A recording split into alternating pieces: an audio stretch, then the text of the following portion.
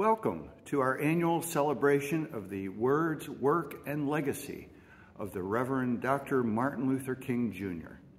I am the Reverend Todd Goddard, privileged to serve as the pastor of the Rush United Methodist Church, and honored to share in the leadership of our local interfaith community with my dear friend and colleague, the Reverend Martha Stone, pastor of the Henrietta United Church of Christ.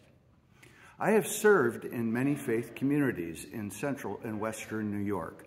None other than Rush-Henrietta is blessed with the commitment and determination to honor and to perpetuate the values and the legacy of Dr. Martin Luther King, Jr. This is a gift given to our children, sons and daughters, youth and students.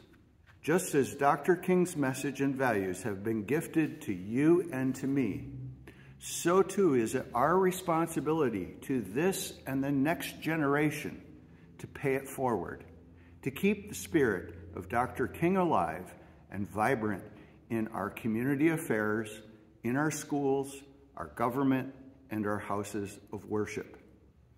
In Dr. King's 1956 sermon, The Death of Evil Upon the Seashore, he states the following: "Let us not lose faith in man, and certainly not in God. We must believe that a prejudiced mind can be changed, and that man, by the grace of God, can be lifted from the valley of hate to the high mountain of love." I have faith in the generous benefactors who made this scholarship possible. I have faith in the students who applied for the scholarship, giving great thought and reflection to Dr. King, his words, and his ministry. I have faith in the Rush-Henrietta community that as neighbors, we might together climb the high mountain of love. Welcome.